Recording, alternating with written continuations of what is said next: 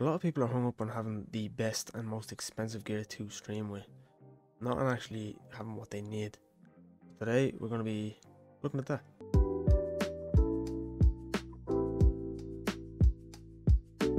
Now I've been streaming consistently for the past 2 months or so, Monday, Wednesday, Friday evening on twitch.tv/Vaz300 if you want to see. Now it is a short time and I am still learning myself, but I have learned a few tips or tricks that I think might be of some help to some new streamers who are looking to start streaming and build a setup for streaming. Basically, I'm going to save you time and money with these tips. The first thing you're going to need is a PC.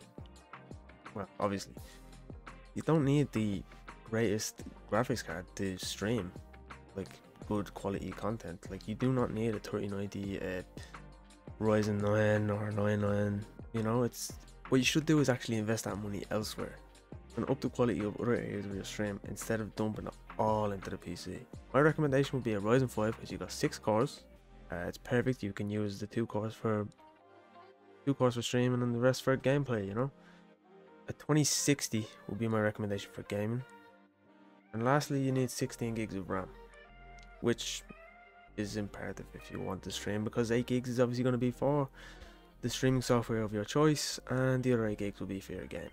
Now on to number 2, which is microphones. Microphones is a pretty easy one to begin with. Especially you can actually use the mic on your headset, and depending on the quality of your headset you could have a decent quality microphone. Right, microphones are easy. You can literally use the mic on your headset, it'll work perfectly fine. If not, you can get a cheap microphone kit that comes with a boom arm on Amazon. Like, I know I bought the Quadcast as you can see here, but you do not need to spend 150 to 200 on a microphone. It's especially if you're only starting out. You literally just want to get a mic, a dedicated USB mic maybe.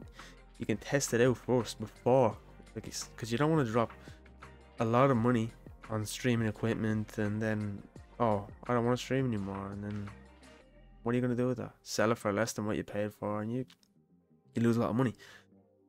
One tip I would say is just take your time, upgrade as you go, and learn as you go. It helps you learn in the long run. So on to number 3 is cameras. Cameras, it's another easy one, really, because say you're streaming off a laptop, you have the integrated webcam, which obviously is not great, but if you're looking at a minuscule level, which you do see when you're streaming, because you're going to be a little box in the corner, resolution does not matter at that point.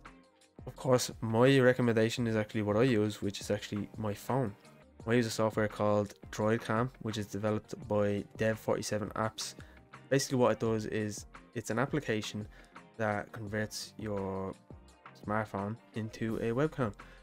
I smashed my Galaxy S10. The cost was too much to repair the back screen and the front screen. So basically I bought a new Galaxy S10. I use that for chat right now until I get a second monitor. And I use my old one as actually my dedicated webcam. It's literally mounted on a tripod, plugged in with a USB-C constantly, 24/7. I do not touch it. It's perfect. You can see the quality now. It looks fantastic. Droidcam is especially useful right now in today's market, with webcams being in such short demand. With obviously quarantine, people are home, they need webcams for Zoom meetings and stuff like that. So Droidcam, definitely. I'd try getting an old smartphone, see if you can just source one anywhere. You can probably get one off a second-hand site, cheap enough, maybe even 50 quid. Another tip is the game that you play.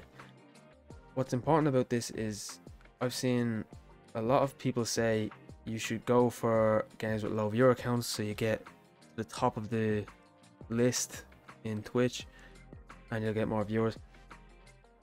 It's not the worst idea, but it's not good if you don't actually enjoy the game. It's more important that you actually enjoy the game, because you're actually creating better content for viewers who are going to watch your stream. Right now, I'm very much a new streamer. I'm still learning as I go. I definitely wouldn't do that unless I actually liked the game.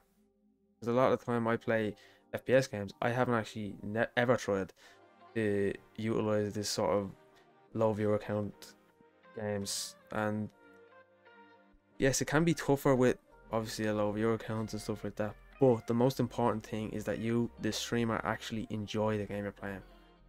Don't focus on the viewer count, which leads perfectly into my next point, about determination and motivation, one thing a lot of early streamers find when they're streaming is that most of the time they have no viewers or one viewer. It can be very easy to fall into that trap of demotivation and slowly falling into a spiral of missing days, and then eventually you're gonna miss your whole stream, and next thing you know you've quit before you've even really got started. Like, it's not as easy as just starting up your stream, getting hundreds of viewers just like that. It is a bit of a grind, and it does take a fair bit of work and dedication to stick with your schedule in your stream. Of course, it's a-okay to have an off day. We all have off days, that's completely normal. But don't let that off day affect the rest of your time as a Twitch streamer. I hope you found some of the tips I gave helpful. If you did, let me know in the comments below. You could even let me know on my stream every Monday, Wednesday, Friday evening, twitch.tv/Vaz300, and enjoy setting up your stream.